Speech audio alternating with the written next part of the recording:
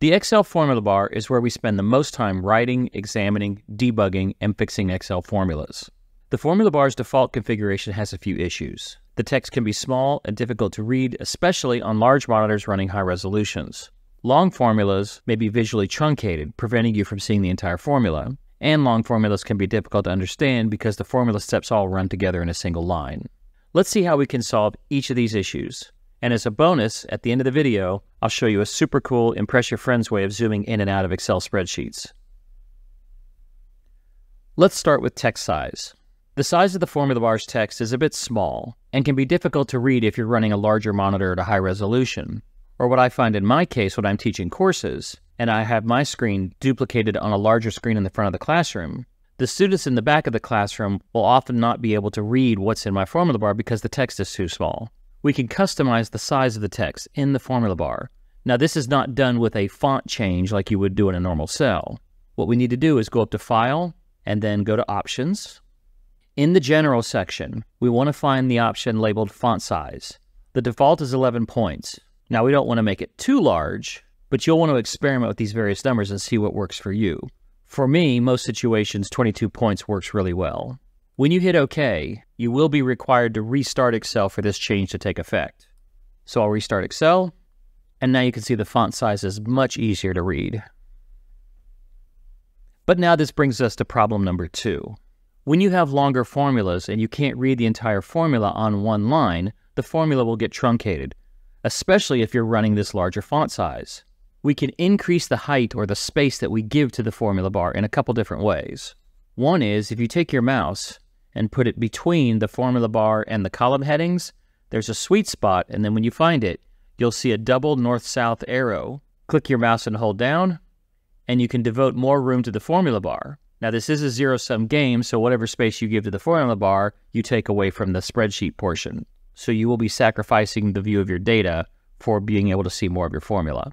If you pull your formula bar down to a position that you think is going to work well for you, let's say 3 or 4 rows, but sometimes you only need 1 row, but sometimes you need 3 rows. Instead of manually dragging this up and down, you can go for the formula bar's collapse button. Once the formula bar is sized the way you like it, when you collapse it, it goes back down to a single row. But then when you need to see multiple rows, you can click that button and expand it and not have to drag down to that specific number of rows. So now you can just one-click back and forth, switch between minimized version and maximized version. The keyboard shortcut for this is Control-Shift-U. So if you'd rather use the keyboard, a Control-Shift-U will work. Now let's look at problem number 3. When you start writing longer formulas, or if you receive a spreadsheet from somebody who wrote a long formula and maybe it's not working and you're having difficulty figuring out what they're even thinking in this formula, it might be nice to break the formula down into steps and have each step reside on a separate row. The key to this is while you're in edit mode, if you hold down your Alt key and hit Enter, this will perform an in-cell carriage return. So going to strategic locations within my formula and pressing Alt-Enter, of course now I'm going to need more rows to see my formula, I can go through and break the logic into smaller, more manageable pieces. You can do this as many times as you like. You'll have to come up with your own style of where you want to break your thoughts. Just for extra readability, I like to go in and add spaces after my commas, and even between my nested parentheses. For me, this just makes things a bit easier to read and to keep track of. So I'll go ahead and commit that. Now if I don't need to see this whole formula, Control-Shift-U, I'll collapse my ribbon. That way I can devote that space to my data.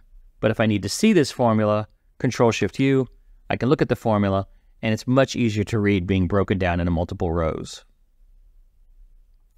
Now remember, I told you if you stuck around to the end of the video, I'd show you a super cool way to zoom in and out of your spreadsheets. Now this doesn't have anything to do with the formula bar, but since we're talking about making things easier to read, I thought I'd throw it in. To zoom in and out of a spreadsheet, most users will go to the lower right-hand corner of the screen and use the zoom control. And so here you can zoom in and out. But you can also do this by holding down your Control key and spinning the wheel on your mouse. This works in Word, PowerPoint, your web browser. Almost all the major applications you work with will probably support this Control spin the wheel trick to zoom in and out. Once you get used to zooming in and out with the Control mouse, you'll rarely use the zoom control in the lower right any longer. So those are 3 ways to make your formula bar a little easier to work with. If you have any suggestions for something you'd like to see covered on this channel, please put it down in the comments. Who knows, maybe next week's video could be the answer to your question. Thanks for watching. And remember, at BCTI, the learning never stops.